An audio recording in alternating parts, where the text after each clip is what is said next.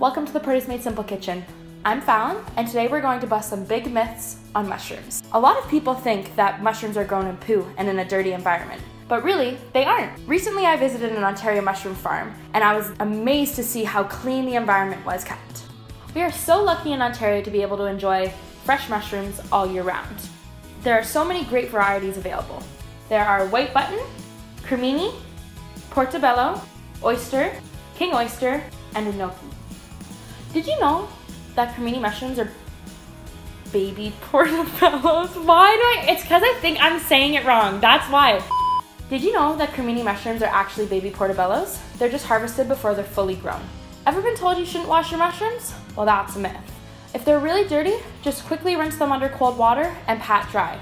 If you'd prefer something else, just tap them with a damp. Wipe. I couldn't think of a word. Why is my brain right now?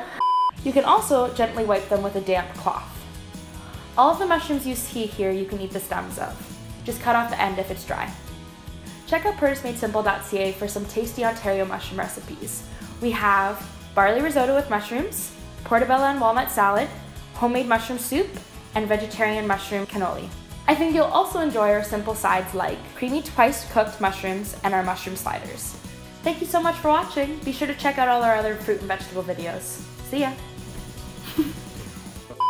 Many people think that mushrooms are grown in a dirty and poo-filled environment, but really, they aren't. Recently, that did not go poo-filled environment. As soon as I left, I was like, hey, don't stop, maybe? And then I looked over and I could see you laughing. I was like, yeah, stop. Oh my God.